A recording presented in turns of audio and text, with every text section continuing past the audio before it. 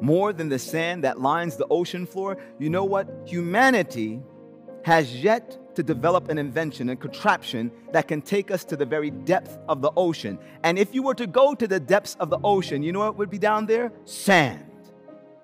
And God says that his thoughts for each one of us as individuals number more than the sand, which lets me know